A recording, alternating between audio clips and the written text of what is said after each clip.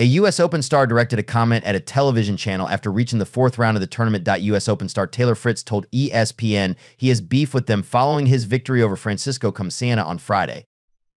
The American secured his place in the fourth round of the final Grand Slam of the year after securing a 6-3, 6-4, 6-2 victory over his Argentine opponent.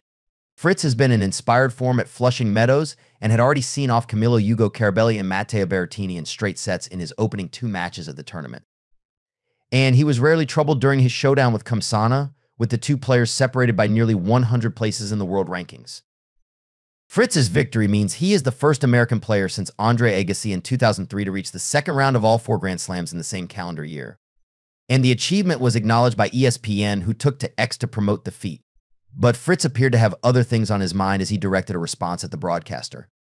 Ahead of the U.S. Open, Fritz attended the Taste of Tennis event alongside his girlfriend Morgan Riddle, who is a social media influencer. Following the event, which mixes tennis with the culinary world, Riddle told her fans on social media, "Taylor's mad tonight because ESPN followed me on Instagram and doesn't follow him."